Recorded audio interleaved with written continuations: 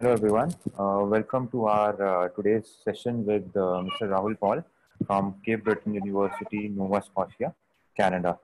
So today we have Rahul sir with us, and today's agenda of our session is to discuss about the engineering department of Cape Breton University. So I would request Rahul sir to give us an insight about the engineering department of Cape Breton University. Hello, viewers. Thank you so much, Mr. Gunjan, first of all, to invite me here in this live session, which is going to be really interesting for the students, especially who are going to, have admission in abroad in engineering, especially. So today, based on the facts and figures and different programs and the area of engineering available here in Nova Scotia and Cape Breton University, we would be having this interactive session, and we'll let our viewers know, our students and the parents know about different opportunities and available options in engineering for the students, where we have some unique sort of engineering options as well. Okay, sir. Yeah. So I would request you to let us know about different specializations and courses linked to engineering at Cape Breton University.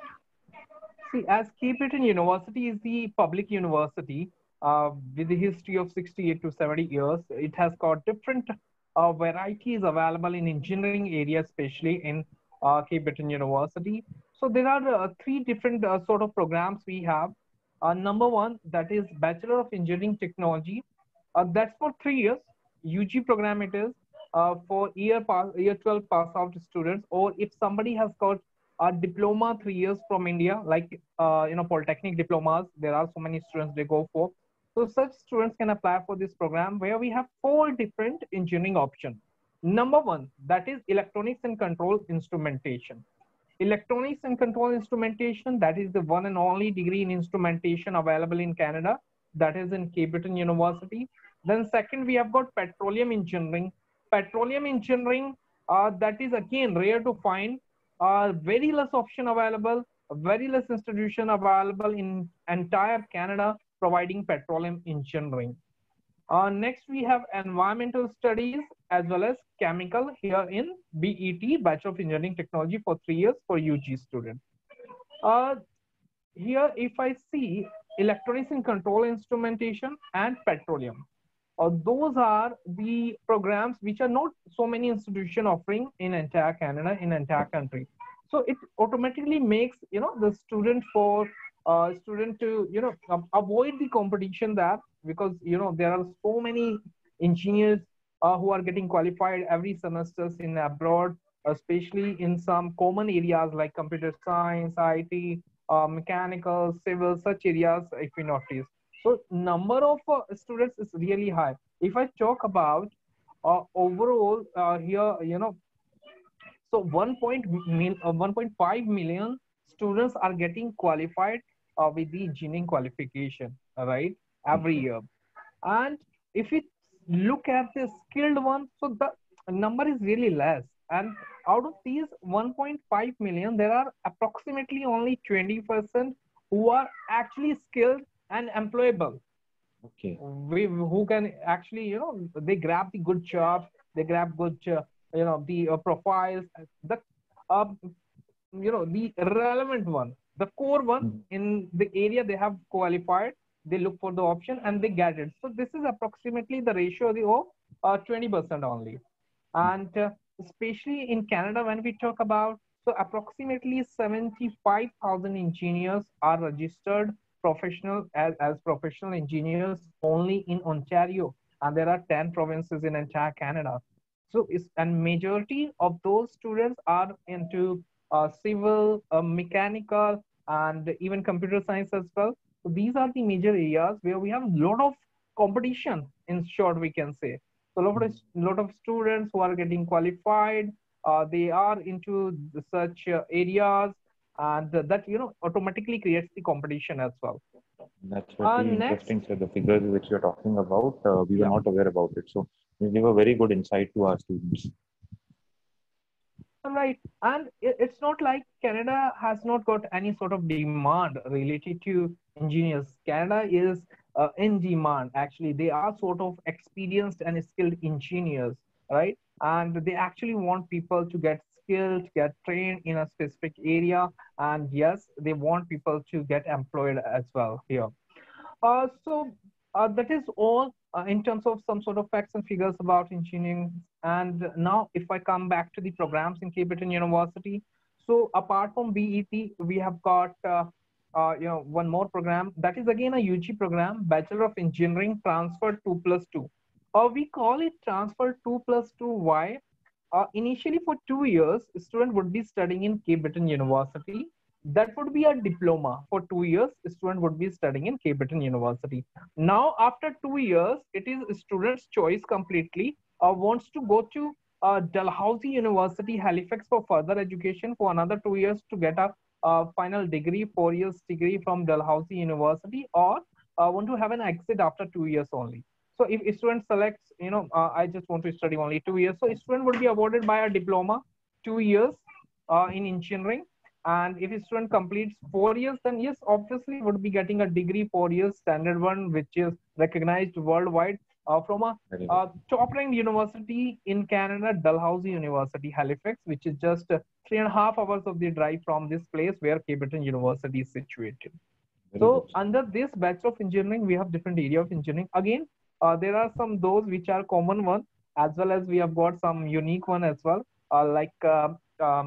Mechanical is there, civil is there, and electrical and computer is there. Then chemical is there. Also environmental, mineral resource, material, industrial. So these are something which are not available at every institution. These are something unique, I can say, apart from those common ones. So this is about the area of studies, area of engineering we are available with in Cape Breton University. Uh, Here, the fee structure, if I talk about for the UG program, that is approximately $18,200, including a 1 year medical insurance. We have got post-degree option as well. Students who have already got engineering degree in hand, right? If somebody has got 4 years degree, including mathematics and chemistry, so such students can apply for 2 years post-degree in petroleum engineering, in environmental, in chemical. If somebody has not studied chemical, just studied mathematics during the bachelor degree for 4 years, then student can go for electronics and control instrumentation, whether you have chemistry or not. So you are eligible for 2 years post-degree in electronics and control instrumentation. The fee structure for entire 2 years for these post-degree, that is approximately $28,000, including 2 years medical insurance. That's really competitive in entire Canadian market. This is a public university. So this is what I actually explain and let the student know about facts and figures. You need to target, you need to prefer those area of engineering where you can easily have good options in future, job options, as well as good salary packages. Sir, I would like to ask one particular question. As you have given us the details about the different specializations of program. So, if we compare these specializations with the specializations which are generally offered in different countries like UK, India, and other countries like USA, these are a little bit different. So, what is your thinking about it? Like, if we compare these specializations with specializations offered by other countries and universities? See, usually when we talk about Indian students, as we are involved in the Indian education system, and as well as we are, guiding students to go to abroad for studies, especially Canada.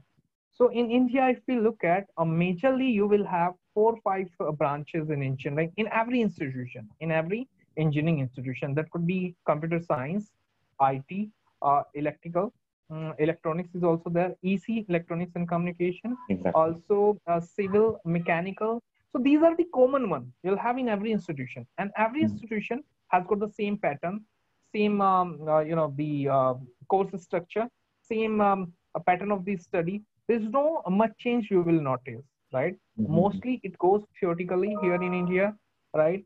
And that is somewhere our students in India, they are lacking behind as compared to the foreign education, especially in Canada. So when it comes to Canada for the studies, right? So it is more practical, and especially the specialization which are rare to have in engineering in India or in any other country. In India itself, we do have petroleum engineering, but in limited institution. In Very entire limited. India, we have four, I think four institutions are there in entire Canada offering petroleum engineering.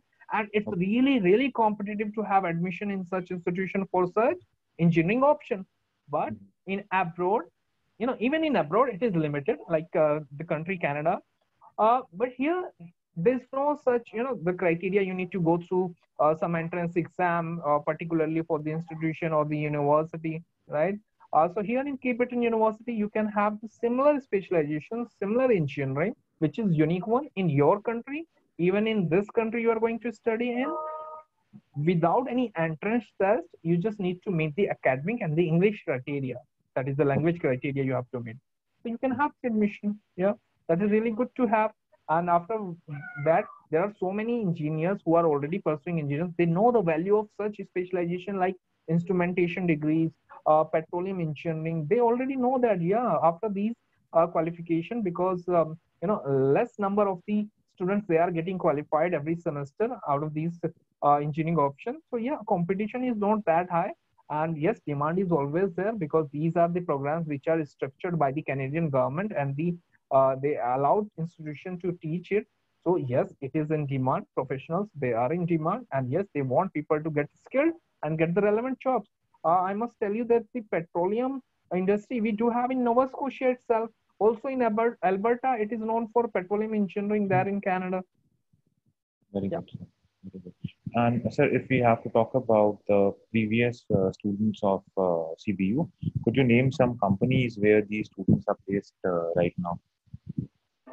See, if you talk about our alumni, they have been working in various industries, various companies around the globe, not limited to Canada itself, because so many international students we every year, every semester we teach, we get admission for.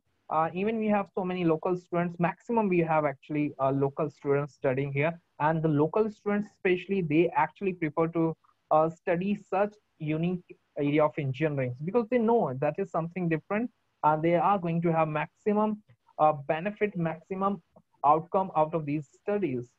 So usually the students they target such options in the companies like we have in Canada, Stantec, uh, Checkups, AECOM, and Pratt and Whitney. So there are some other companies as well. There are so many options available there.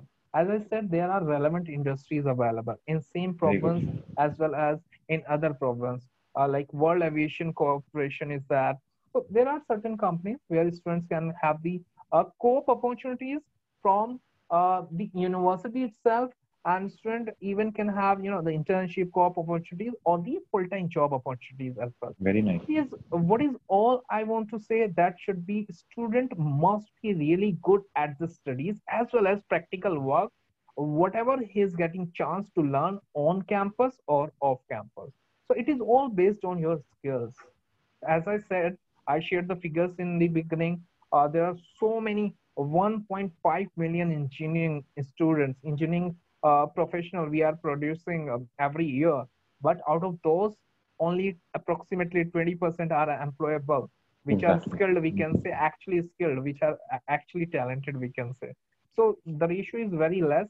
That is because of maybe the education system in the country, maybe because of we are not getting upgraded in India, and yes, and that's a main reason students from India especially they want to go to abroad for studies, because if we see the education pattern there, it is 70% practical, and India, if we see, I think that is 70% theoretical. Exactly. That's what. That's the reason. Yeah. And so, if we talk about the average salary packages for graduate engineers in Canada, so what can a graduate engineer expect over there? How much can he expect? He or she can expect to earn? See, salary, see, usually the salary that is based on your skills, your work experience, and the location in the company you are applying in, you are targeting an option there. To give a fair idea, that could be approximately $60,000 for a year. That is an average. That is an approximate idea I'm giving you, right? If somebody has got really good work experience, that could be higher even. Province to Exactly. province, it may Mm. change. Yeah. So it's an average package of the whole of Canada if we talk about Right. all Exactly. over.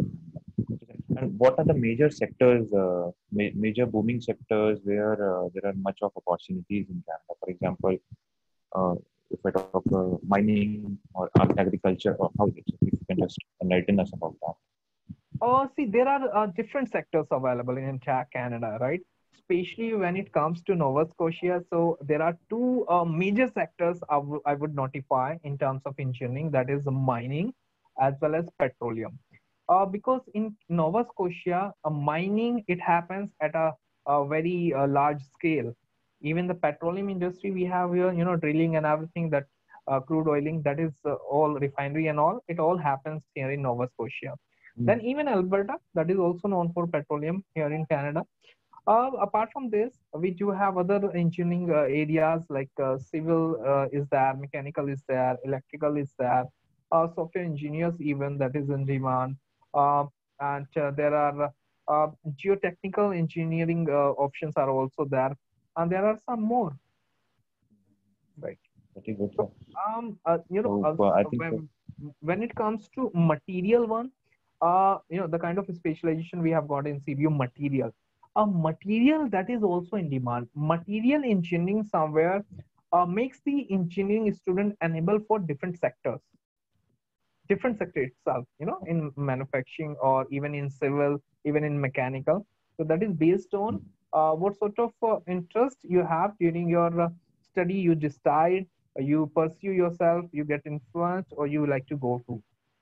mm, pretty good, sir. And actually, the session which we had today with you was very much informative. And sir, is there anything else which you would like to highlight from your end, which you would like our students to know about?